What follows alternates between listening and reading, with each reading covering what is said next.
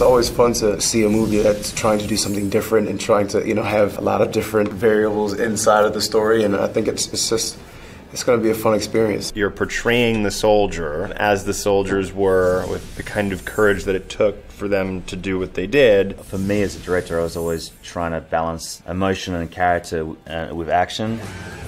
Really good roller coaster with the thriller, the horror and science fiction part of it. You're like, oh no, what's going on to you? Please don't die. I think at its heart, it's a popcorn movie, but you know, it's always nice to give a little bit more. If you want to see it with an audience and you want to hear it with the Dolby Digital surround sound, IMAX. A villain is a guy who is maybe misunderstood, maybe had a troubled past or whatever, and I kind of like that it's not so black and white. He's pretty evil in this film, though. Do we have to be as dirty as the enemy? And I don't know. That's what the central question of the movie is.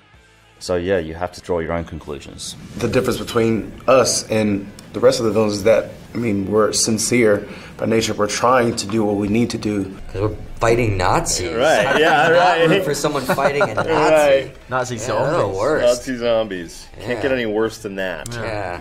I just like blow up Nazis, and we get to do that a lot in this movie. We're not trying to shy away from the fact that it's a gory movie. You know, it's okay. You know, Yeah. keep you on your toes. We read the script and shot the scenes and we still jumped. We've got a couple of really disturbing moments in the film. One of them is when a guy snaps his neck back. And we did it all in camera, practically, with animatronics and puppetry. It's gonna be one of those you're gonna walk out with your friends and you're gonna be like, what was the thing that disturbed you the most? What was it? And I think everyone's gonna have a different thing because there are so many crazy moments in this film.